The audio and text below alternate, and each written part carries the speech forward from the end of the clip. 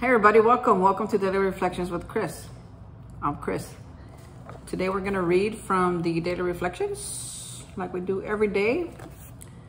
And we've done this one before, but today, being that it's a different year, it might hit a little different. So let's get started. Today is May 31st. Readiness to serve. Our society has concluded that it has but one high mission: to carry the AA message to those who don't know there's a way out. That's from the 12 and 12, page 151. The light to true freedom shines bright on my fellow alcoholics as each one of us challenges the other to grow. The steps to self-improvement have small beginnings, but each step builds the ladder out of the pit of despair to new hope. Honesty becomes my tool to unfurl the chains which bound me. A sponsor who is a caring listener can also help me to truly hear the message guiding me to freedom. I ask God for the courage to live in such a way that the fellowship may be a testimony to His favor. This mission frees me to share my gifts of wellness through a spirit of readiness to serve others. Wow. Readiness to serve others. So I read this earlier, right, at a meeting. And what really stood out for me, or somebody else read it at a meeting, but I read it along. What stood out for me is to those who don't know there's a way out, right? And that is like the purpose of this YouTube channel. That if somebody would hear this, if somebody would listen, even for the first 6 minutes, which seems to be the norm for my channel, that they would know that, man, there's I can relate to what he's saying. Man, I need some of that. Man, I want some of that. What? We can recover from alcoholism. We can recover from a hopeless state of mind. We can recover from chains, and we could break cycles, and we could, have a spiritual life without necessarily giving into the God that we grew up with, that tore us down, that hurt us, and that we could forgive the people that did things that shouldn't have been done, and we can forgive ourselves for being the person that we never wanted to be, right? I mean, if you're anything like me, when I got so deep in my addiction and my alcoholism, man, I became that person I didn't want to be. I became that person I hated the most. I became that person that I swore off that I would ever be as a kid, right? I mean, when I was a kid, I remember thinking, like, when I grow up, I don't want there to be no drugs or alcohol and where I live. I'm not going to do drugs, and I'm not even smoking, because I was already seeing what it was doing to my family around me, and also what it was doing to me as a child, right? It took me a long time to realize that people who smoke pot laugh at everything, and including myself, right? I used to do the same thing. But me, I'm not saying every child, I'm saying this child right here, he took it as like they were laughing at me, right? They were laughing at the normal things that I do. And I became so ashamed that I started to deprive myself of a really good life, because I didn't want to be laughed at. I didn't want to be judged. I didn't want to be called out. I mean, I've been creative since I was a little kid, man. When I was a kid, I remember I used to have a lot of ideas, man. You know that? Okay, I'm going to tell you something. Share something with you. You remember when LL Cool J used to, I don't know if you remember, but look it up. LL Cool J used to walk around. He might still, I'm not sure, with one side of his sweatpants up and the other side down on his legs, right? It would be one leg, he'd roll it up, or he'd pull it up to his knee, and then the other one he'd let it go down. Well, I had that idea in elementary school, and that didn't come out till I was in high school. But I had that idea in elementary school, and no, I'm sorry, it came out in middle school. So I had the idea like a couple years before that, before LL Cool J started doing it. And I was like, I'll be like, look, Mom, I'm gonna wear my clothes like this. She'll be like, why? That looks dumb. Why? That looks stupid. Well, she probably thought LL Cool J looked stupid too. But for me, when she told me that, it made me like be like, oh, okay, maybe my idea is not that great. But after you do that to somebody like me a million times, it's like, I mean, more than once, it's like, man, maybe I'm not that creative. Maybe I'm not that cool. Maybe I don't have good ideas. Maybe, and my mom didn't know what she was doing. She was just being my mom. She was just stating her opinion, right? Or probably all her friends thought I looked dumb like that, right? And they probably thought that LL Cool J also looked dumb. But I just took it for me as like, I'm not that creative. I'm not that great. I'm not that awesome. I'm not that funny. I'm not that good of a singer. That's another one. Right? So I grew up thinking or becoming this person I didn't really like. I didn't really know. I didn't know who I was even as a kid. I knew there were certain things going on with me. I knew who I was internally, right? Like I knew my dreams and desires, but who I portrayed to be, I don't know who that person was, because that person was just a result of being judged and pushed aside and criticized.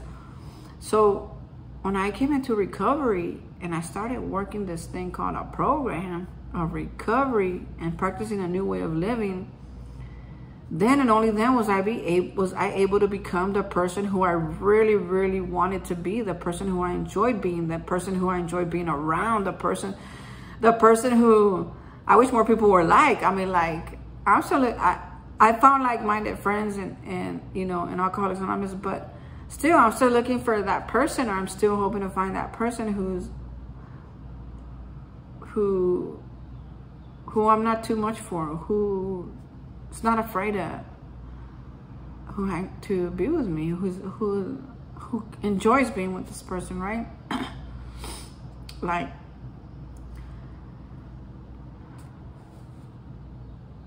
for more than just a weekend. Sorry, I'm getting teary-eyed. I have more things going on in my life than I wish I was going through, right? Not horrible things. I mean, I haven't drank today. I haven't even found it necessary to drink. But I have been praying a lot. I have been meditating a lot, and not necessarily for answers or for things, circumstances to change, but so that I could learn from this, so I could grow from this, so I could not lose myself in this, so I don't hurt others during this time, right? That's really, really my main focus of my prayer and meditation right now. Plus staying busy, like making this video, like working on this new group that I'm gonna be a part of. Those of you who don't know, I started a group. I don't really like to say I started it, because nobody owns groups, right? In Alcoholics Anonymous.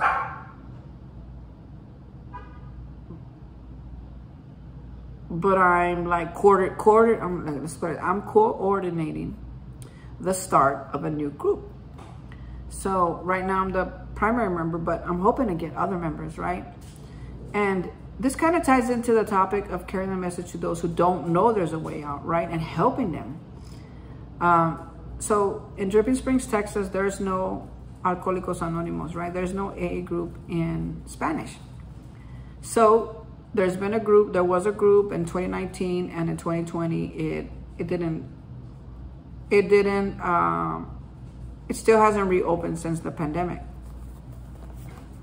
So they were asking around, hey, do you know who can open a Spanish group? Do you know who can open a Spanish group? And I said, yeah. I said, let me look around. So I started asking these people around, especially the guy who had opened the previous group. So I asked him, and I waited about 9 months, and they said, hey, have you found anybody who can open a group? And I've always been wanting to open my group, right? But I didn't want to step on anybody's feet. I didn't want to do it the wrong way.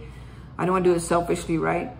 So then, I asked him again, and then he says, I'll call you, and he never did. I called him, he never answered. I texted him, so in my opinion, I felt like I had already done everything that I could do.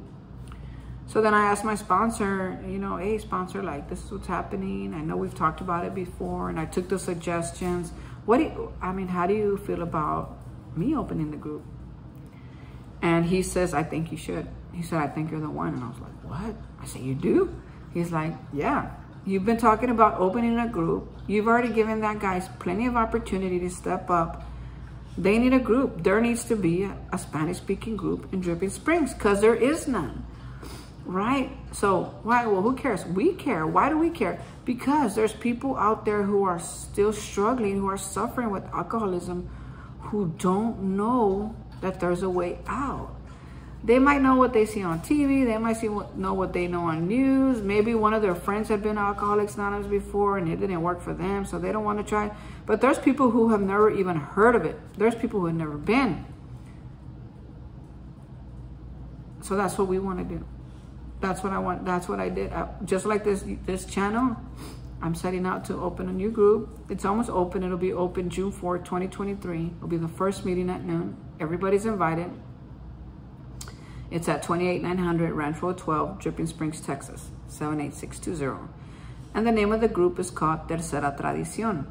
You might not hear of it much right now because it's not yet on where it needs to be to get the, the major exposure, right? It's not on our Facebook page yet, and it's not on the internet, but I'm working on that. As a matter of fact, when I get off of here, I'm gonna call them and remind them that it should have been up already. But it's not, and that's okay, because it will be at some point. But for now, I've been, going to churches, public meeting spaces that'll let me put something about AA in there, anywhere I could do it. I'm asking them if I could do it. Next is I need to go to the sheriff's office next, and I'll probably do that this afternoon. Later on, I'm working from home today. Well, no, I say that, but probably at this moment I'm not working right now. I'm having fun, but in a minute after this, I'll have to work from home, do a little bit of work from home, and take care of some business, and then later on this evening, go back out and do some more networking, do some more outreach, do some more getting the word out that there is now going to be an Alcoholics Anonymous group in Espanol in Dripping Springs, Texas. So that, besides this YouTube channel, that is another way for me to carry the message, right, to those who don't know it. Even if they come on paper, I don't care. Get them in there. I just need them in the room. Once they're in the room, that's it. I mean, we could, let's do this. That is one of my favorite things to do, is to carry the message to the newcomer, right? To let them know, man, I remember my first meeting, didn't hear a word you say. So guess what? Keep coming back. And by the 4th or 5th meeting, you should know if you want to stay. Give yourself the opportunity. Of course, I came on paper, I had to, but everything that I learned in those 6 months, it made me want to stay. It made me want this life more than anything, because all those desires and dreams that I had when I first came in, I've done surpassed them. And now I'm getting to open my new group, and I'm gonna get to do other cool things. I feel it, and I don't know what, but I know what. I know that I can be used, right? I can be used to serve others, even if it's just serving them coffee, even if it's just bringing them a piece of cake, man. Those newcomers, when they come in, man, if they're like me, they're hungry and thirsty, and they're probably tired. I slept through a lot of my meetings when I first got here, and probably others will too.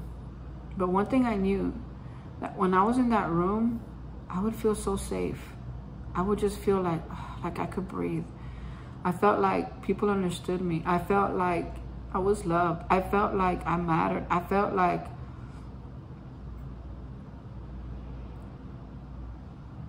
I could get something to eat there, right? Because now when I go to meetings, man, they serve all kinds of stuff, man. Sometimes I go into my group and they have like pizza. Sometimes I go, they have menudo. Sometimes they have tinga. Sometimes they have pozole. Sometimes they have, we've had nachos. We've had tortas. We have tacos. I mean, my compañeros, they're like, I'm hungry. Let's order something for everybody. And I'm like, okay, let's do it. Can I offer that quite yet at my group? Probably not, because it's just me right now. Or it's me in the pasture, and we you know, we're barely getting started. But I'm gonna do my best. I'm gonna do my best because I know what it's like to come in and you know, you've been strung out or you've been drunk for the last 3 weeks and you need something to, you don't even know you haven't eaten. Just like I did. I didn't know I hadn't eaten. And so, you know, I would look forward to coming to meetings and drinking some coffee and eating some sweet bread. I mean, like, it was my favorite hour of my whole day sometimes. I just wanted to get there. I couldn't wait to get there. And I don't know if everybody who gets to Tercera Tradición or any AA meeting will feel that way, but I hope that they do. And if you've been going to AA for a while and you're recovering and you're doing good, I hope that you will have the readiness to serve others as they had the readiness to serve us when we first got here. That's how we keep this thing, right? They say that we got to give it away to keep it. Well, in order for us to keep our recovery, we have to give it away. And I really liked, I'm going to read this last part a little bit. I think it really hit me a little bit different right now than it did earlier when we read it. It says, I ask God for the courage to live in such a way that the fellowship may be a testimony to his favor. And before that, it talked about honesty, right? How honesty is a good tool to unfurl the chains, to break those chains, to help people out of despair. I'm like, I have to be honest to build a ladder so that we could, so that I and hopefully others too can come out from the pit of despair. And some of those pits, they're deep, man. They are deep. And for me to continue on the ladder for myself, right, for my own recovery, man, I had to be honest about a lot of things. I had to be honest about, am I an alcoholic? I had to be honest about, am I willing to ask for help? And I had to be honest about, what do I believe in God, or do I disbelieve, or am I willing to believe? And that's okay either. You don't have to believe in God to stay sober, but it will help a lot. I mean, to have a higher power, right? Your conception of a higher power is very clear in our program that it's God as you understand him, right? You could be Methodist, Presbyterian, Catholics, Christian. Maybe you're a scientist. I mean, you can stay sober through the steps. Anybody can. It says, this mission frees me to share my gifts of wellness. When I allow God to come into my mind, my heart, my soul on a daily basis to give me not only the courage, right, but to know what part of me needs to show up at every single moment. And when I look to him for guidance, I can share my gifts of wellness, right? When I'm not tuned in or tapped in or asking anybody else for guidance, I'm sharing my they're not gifts, man. I'm sharing my despair. I'm sharing my frustration. I'm sharing my bitterness. I'm sharing my pettiness. I'm sharing my dishonesty. I'm sharing my lust. I don't want to do that, folks. I don't want to do that. It's not my thing. It's not my jam. My jam is to be my idea of what cool is, to be my idea of what a gentleman is, to be my idea of what a really cool person is to be, right? A great singer. It takes practice to be a great singer. I'm not that great, but I do, once in a while, I'll sit in my car singing and really work on getting the tune right. Because I do, I wanna be able to sing a song someday and not sound like I'm howling at the moon, right? And even if I do, well, I do, but I love to sing, and I love to dance, and I love to write. I love to write. I love music. I love festivals. I love artwork. I used to have a ton of art, And finally, one day I said, you know what, Chris, you're just dragging it around, man. Give it away, sell it. And man, I sold my art, and I sold it cheap, right, just to get rid of it. But some of those pieces were really, really cool pieces. And they were local pieces. There are people from, you know, local artists who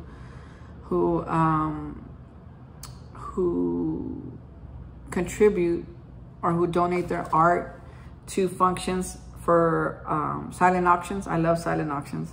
And I'll bid on them, hoping to get them. And I'll get some of them. I'll be like, whoa, and they're good. I mean, like gems. You're talking about some really good stuff. So I had to sell that. But I do like art. And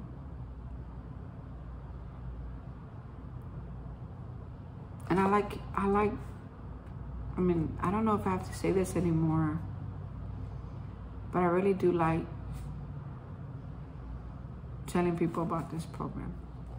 It saved my life. It has saved my life. It is saving my life right now, okay? Because I get into the literature and I start finding solutions. I get on my YouTube and I start sharing the message, start getting out of myself, start focusing on something different than my problems, right? And I get, not my problems, but stuff that's on my mind. And I get to go to meetings, and I get to hang out with my dogs, and I get to watch TV, and I get to do things, right, that I never got to do when I was trying to just do it on my own, trying to control everything, trying to figure it all out, right? I used to get so crazy, man. Woo! So maybe that's you today. Maybe you're trying to figure it out. Maybe you're driving yourself crazy. Maybe you're feeling powerlessness, man. Ooh, I know what that feels like. You want things to be different, but they can't. Nothing you ever do changes it. I know what that feels like. I was powerless. It's like I was powerless with alcohol, with alcohol. I was powerless over alcohol. That's how we say it. I was powerless over alcohol, right? Once I put that drop in my body, man, I could not stop. Even when I wanted to, even when they would ask me to, even when they would beg me to, even when I would say I'd never do it again, I couldn't. I was chained up by alcoholism. It had total control of me. And thank God today it doesn't. Thank God today it doesn't. I can go drink. I'm not on probation. Nobody's telling me don't drink. Nobody's saying, hey, Chris, you know, if you drink, you're going to have to leave. Nobody's telling me that. I can drink if I choose to, but man, I know what that does to me. I might forget one day, but today I know what it does to me.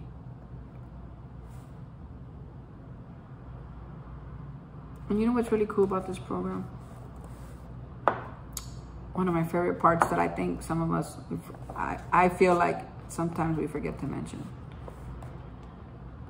is that this is a one day at a time program. So maybe you're struggling, maybe you want to quit, but you're like, man, I don't know what my life would be like if I stopped drinking forever. Well, guess what? You don't have to. It's one day at a time. That's all I have.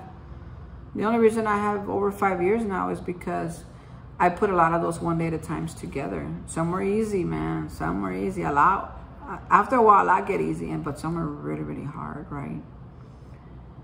But I just try to remember what it was like back out there, man. It was hard. I was homeless. I don't know how homeless people feel, but when I was out there, it was hard. So if you are, just know you don't have to be.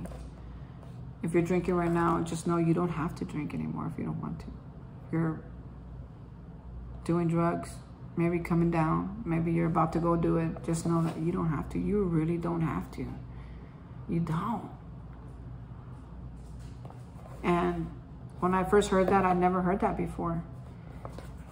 And I like the sound of that. That's what made me want to stop drinking, is that phrase right there. You never have to drink again if you don't want to. Besides all the other stuff I heard, that was the one that I remember reciting on May 31st. Oh my God, that's today. May 31st. I said that on May 31st, but in 2002.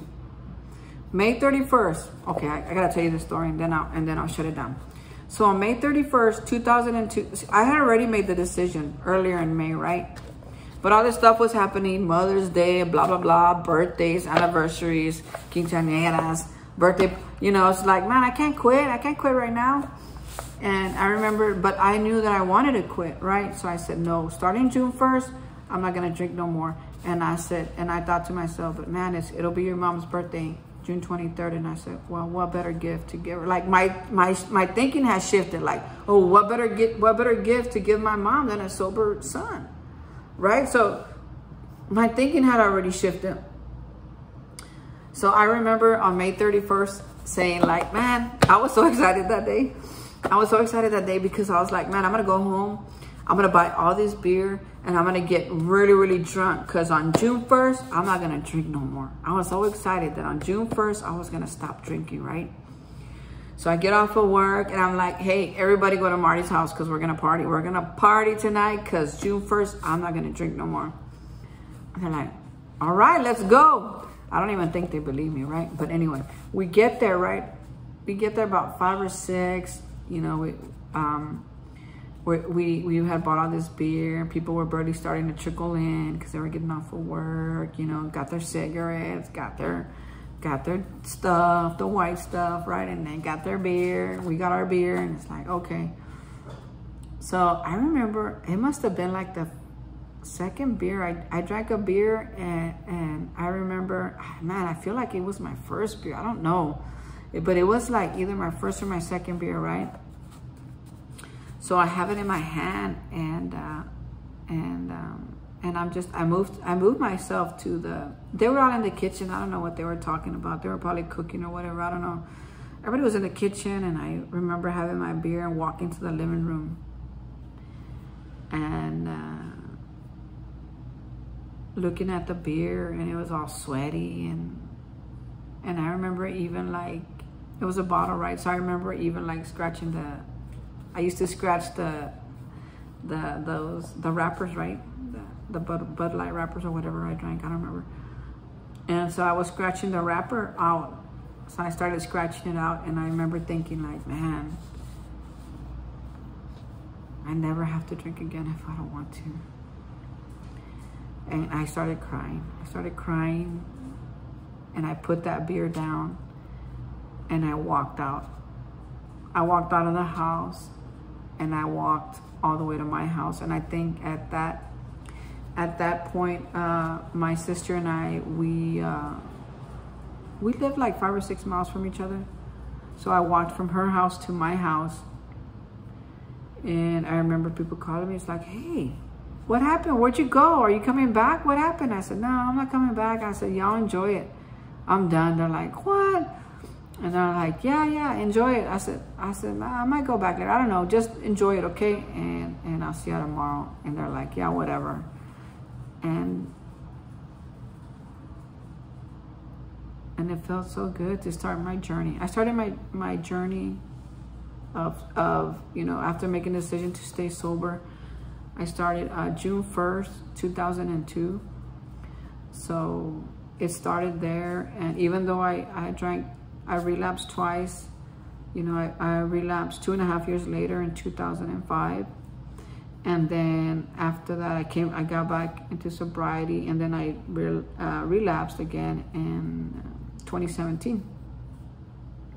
So I had a whole, almost 12 years. I did have 12 years of sobriety before going back out again, right? But I couldn't let go of what sobriety gave me.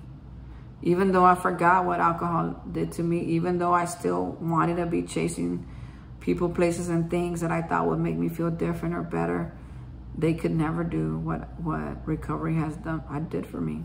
So I came running back. Both times I came running back, man. Maybe that's you today. Maybe you tried it and you walked away, and now you've been drinking, but you can't muster up to go back. Man, brother, sister, come back. It's no big deal, man. You're not the only one who came back. There's people who come back every week. So what? Come back. Come back, man. Alcoholics Anonymous will not shut the door on you. It never shut the door on me. It doesn't roll like that, man. It's so different. It's not like people. It's like, it's a movement, man. It's a spiritual movement that saves the lives of alcoholics. Even if they go back out, come back in. No big deal, man. Come have some coffee. Come grab a piece of a cake. Let's go. Let's do this. Let's start over. It's okay. I got you, man. We got you. Why do I say that with such confidence? Because I know. Because they had me both times. They never judged me. They never said, oh, that dude, man, he ain't never going to freaking get it. No, they never said that. They said, come on in. As a matter of fact, they clapped for me. And they said, we're so glad you're back. Welcome home. And Alcoholics Anonymous to this day has not failed me. People in Alcoholics Anonymous, well, yeah, I mean, we're not perfect, right? But the program itself has not failed me. When I do what it says on there, when I work the steps as it says, when I practice these principles as they are, then I do good. I do well. Spiritually, emotionally, physically, financially too even, right? So I hope that you will find your tribe, find your meeting, find your place. They're everywhere. Now they're even in Dripping Springs. Come on, somebody. That is awesome. And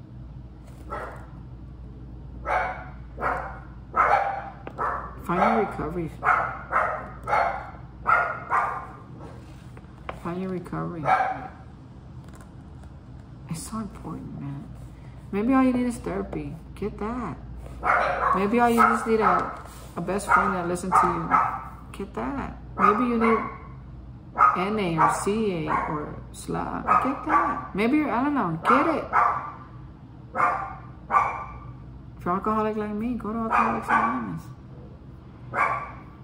It's the best decision I ever made.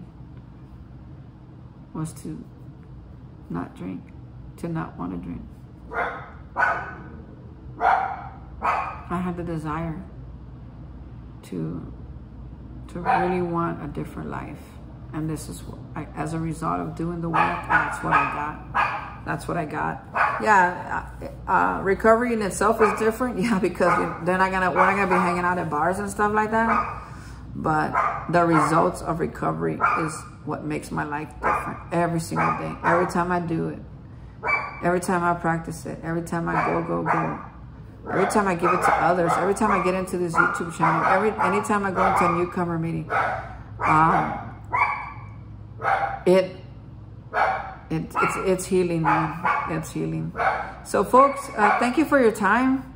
I need to go grab my dogs from the patio because I'm sure somebody's about to yell at them because they've been barking for a minute, but that's what dogs do. That's the way they communicate. So what can I do, right? I mean, I'm going to go ask them to be quiet here in a minute.